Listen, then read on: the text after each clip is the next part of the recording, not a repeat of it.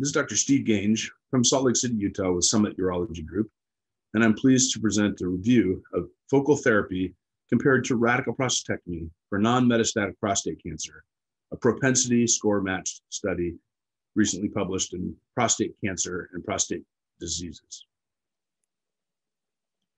So you can see this is a multi-center study.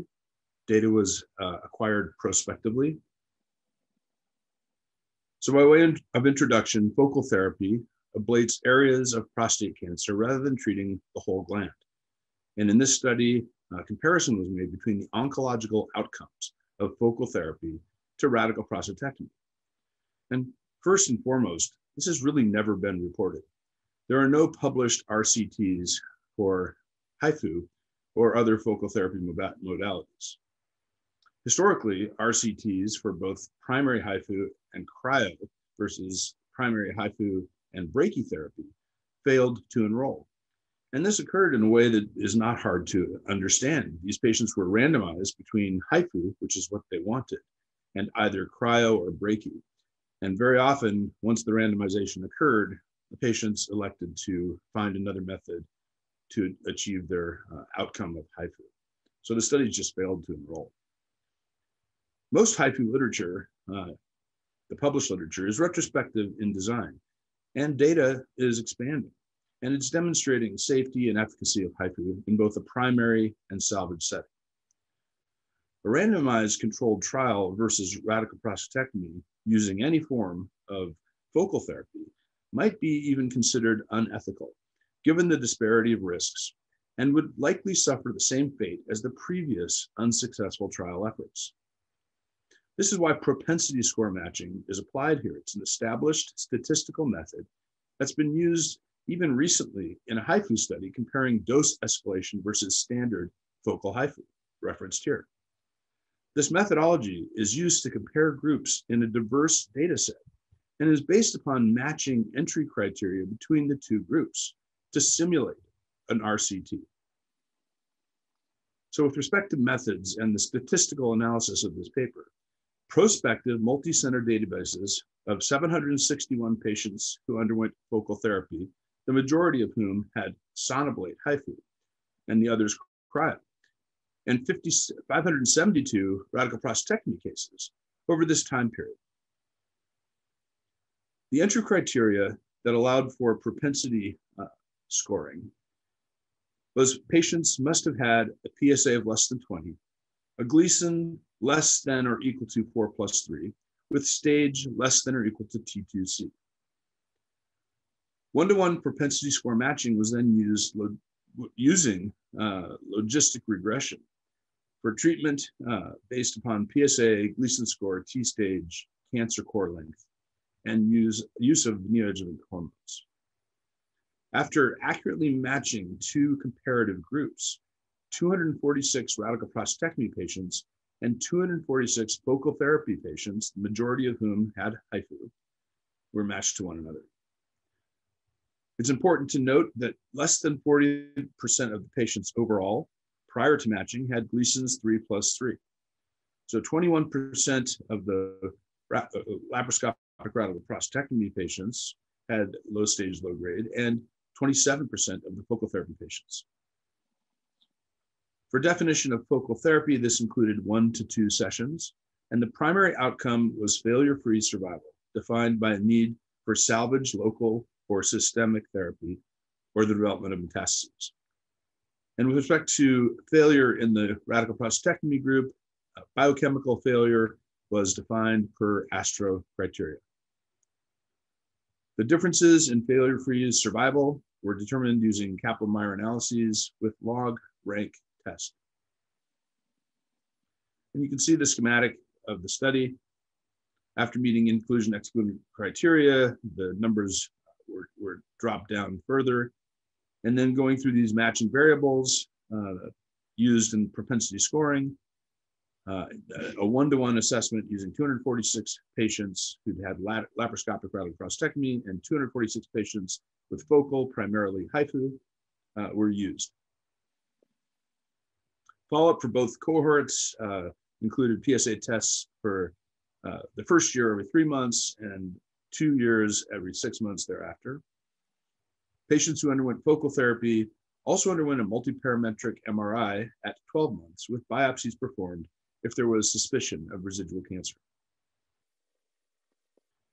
Secondary outcomes. Using a cohort where all eligible focal therapy cases and all radical prostatectomy cases were included, those who underwent early adjuvant therapy were used to determine failure-free survival. So this is definition number 2. The definition number 2 for failure-free survival included the need for local salvage, whole gland therapy, or systemic therapy or diagnosis of metastases, or any repeat focal therapy, meaning 2 or more focal therapy sessions, or any adjuvant treatment after radical prostatectomy. Kind of cumbersome, but you'll see the usefulness. Metastasis-free survival, MFS, and overall survival were assessed, albeit this is a short-term study. Robust attribution of cancer-specific survival was not available since we did not have access in this study to review death certificates. But drilling down to the outcome, the primary outcome for definition 1, failure-free survival, with a 95% confidence interval in the radical prostatectomy group compared to the focal therapy groups. At 3 years, RP was 86% failure-free, and focal therapy, 91% failure-free.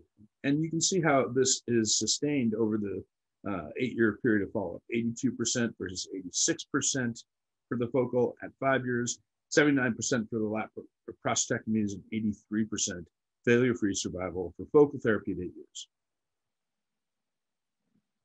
Additional secondary outcomes were assessed, biochemical and histopathological outcomes, because again, this is hard to compare when a patient still has a prostate.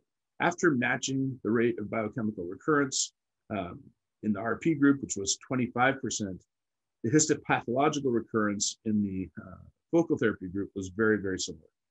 Again, these are the patients who at 1 year had obtained an MRI and a biopsy based on the findings. Additional treatments, 15.9% of patients who'd had radical prostatectomy underwent salvage radiotherapy, and one of those patients died incidentally. After focal therapy, 75% required no further treatment.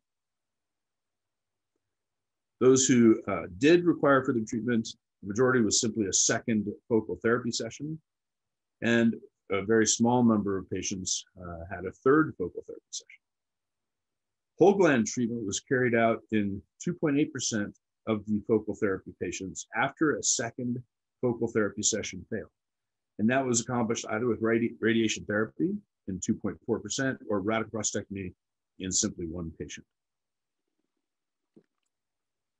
Looking at that complicated survival based upon definition 2, failure-free survival by definition 2, following radical prostatectomy and focal therapy, again, very similar, 76% following radical prostatectomy, 82% following the focal therapy at 3 years. This declined in both groups at 5 years, and by 8 years, 70% of patients who'd had radical prostatectomy had achieved this failure-free survival situation, and 63% of those who'd had focal therapy similarly. So in conclusion, a reasonable comparison has been achieved between radical prostatectomy and focal therapy, and this had never been conducted or published before. Propensity score matching, is an established statistical method, and you'll see it throughout our literature. This propensity score matched comparison of focal therapy and radical prostatectomy in the treatment of non-metastatic prostate cancer shows focal therapy had similar cancer control rates to patients who underwent radical prostatectomy. The primary endpoint was developed as would be most relevant to a patient, so it mirrored common practice. All that said, there are some limitations.